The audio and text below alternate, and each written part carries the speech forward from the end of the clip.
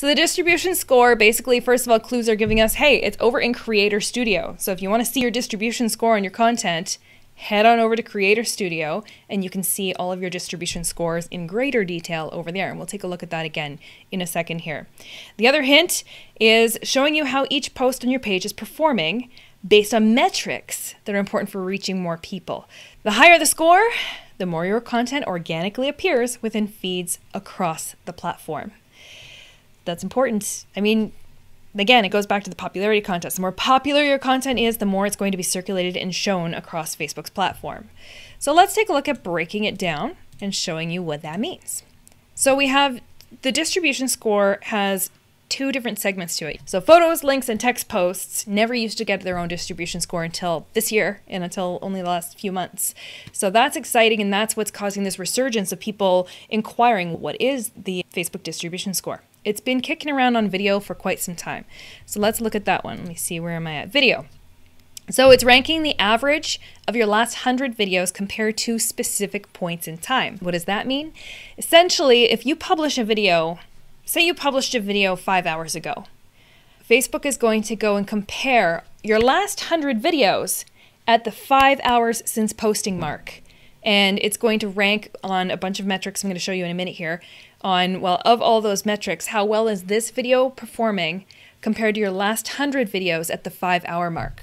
So it has time decay to it. So as time advances, if I look at my video distribution score tomorrow, 24 hours later, it could be a completely different score, because within 24 hours, is it still getting as much interaction and engagement and comments and reactions and 1 minute view times as my previous 100 videos? Yes or no?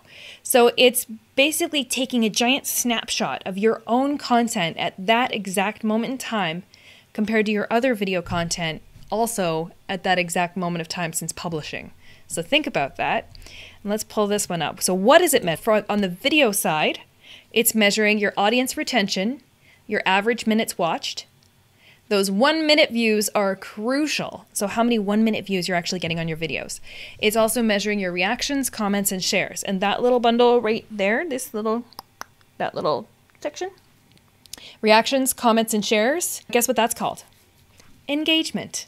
That's your engagement. So the engagement that you're getting on it. But engagement on videos also encompasses your actual audience retention. How long are people sticking around to watch the video before they bounce and head out? And average minutes watched across the board. So that's very important.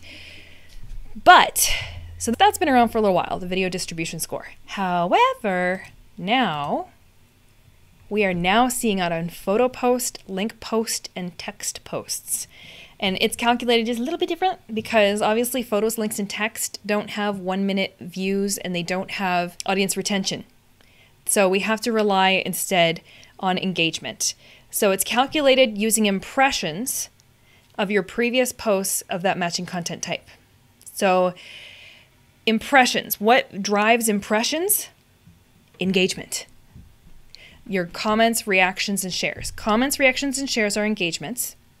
What drives impressions? And that's the number of times that post is shown over and over again. Engagement drives impressions. So, for example, I am one person, and if you reach me one time with your post, that's called one impression.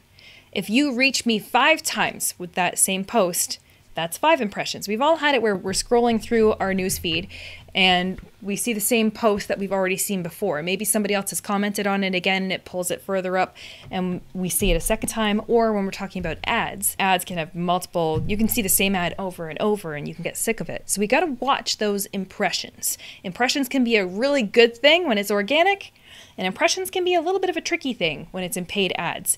But impressions are essentially what are driving your distribution score for any of your posts that are related to photos, links, and text. And what drives impressions? Engagements. So when we look at the measurements and behind that, here we go.